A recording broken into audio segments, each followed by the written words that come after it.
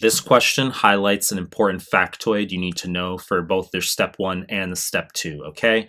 Very vague, very short vignette. That's the point. This is what the Usmle wants. It's not my opinion that matters. I've talked about this numerous times. It's what's on the NBME that's important because that's the Usmle.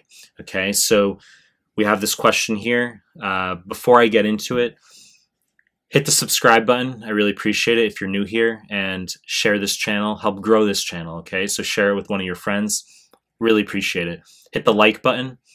Hit the bell if you want notifications, and find me on Instagram at Mehlman_medical, MEHLMAN_medical.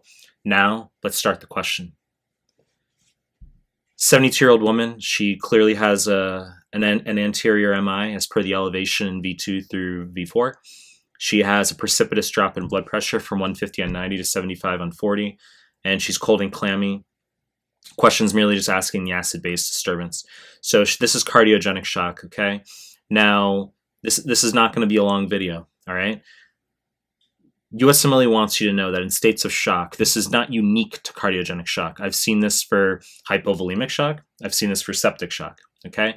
And the Usmle is either going to ask you directly, like I've done here, or they're going to integrate the biochemical, the pH bicarb CO2 into the question, and you'll look at the values and be like, what the fuck's going on there, okay? This is the factoid you need to know. In states of shock, if you are not perfusing your vital organs as well as you should be, and hence you're not delivering oxygen to those vital organs as well as you should be, it makes sense that you would have increased anaerobic respiration, right? And in turn, you'd have increased lactic acid production, right?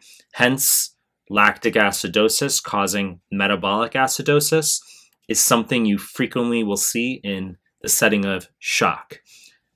As I just mentioned, not unique to cardiogenic shock, but for example, you'll get someone who has hypovolemic shock and you'll see the bicarbs 18, normal range 22 to 28. You'll see the bicarbs, e.g., 18 or 20, and you're like, why the fuck's the bicarb low? Or in a question like this, they'll give you a low bicarb, and you're wondering, like, why the bicarb's low? It's lactic acidosis. I've seen it asked directly as just lactic acidosis as the answer. And they'll tell you the patient takes, like, medications include aspirin, and people are like, is it like salicylate toxicity? Wrong fucking answer. It's lactic acidosis, okay? It's not hard. So if they were to ask you this in terms of pH, you're simply going to select a down arrow for the pH. Normal range 7.35 to 7.45, so you just select something under 7.35. Bicarbonate, as I said, would be under 22. That's metabolic acidosis. And then your CO2, normally 33 to 44 millimeters of mercury, would go down to compensate, okay? So you'd have metabolic acidosis with respiratory compensation, and it would be high anion gap because this is one of the mud piles. So when we talk about high anion gap, we take sodium. If they give you these values, and they will sometimes on harder questions, especially 2CK, they'll give you sodium, okay? And what you're going to do is you're going to take the bicarbonate and the chloride, okay? Bicarb plus chloride. You take that number, and then you subtract it from the sodium. And that gives you your anion gap. And it should be 8 to 12 milliequivalents per liter. That's the normal range.